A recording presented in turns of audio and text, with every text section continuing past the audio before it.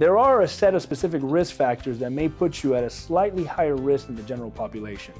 For example, if you are a patient that was born with undescended testicles or some sort of testicular deformity as a child or while you were in the uterus in development, you may be at a slightly higher risk for testicular cancer.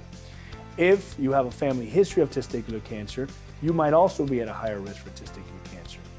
If you've had testicular cancer on one of your testicles, you are at a slightly higher risk for testicular cancer on the other testicle.